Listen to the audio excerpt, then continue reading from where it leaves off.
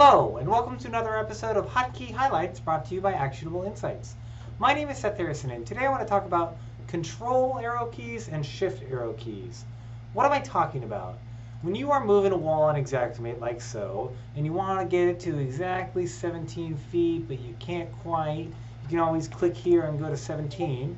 But there's another way of moving a wall by either an inch or a foot. If I move this wall, if I select this wall, and I hit Control, or hold Control and use the left and right arrow keys, it will move that wall by an inch.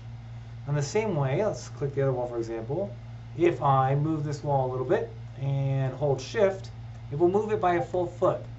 So now I can quickly get it to 15.5 using Control and Shift instead of the other ways of moving it manually or entering the number here. This has been another hotkey highlight. Use those Control and Shift keys in conjunction with the arrow keys in order to move those walls an inch or a foot respectively. Please like, share, and subscribe. Hope you enjoyed, and I will see you next week.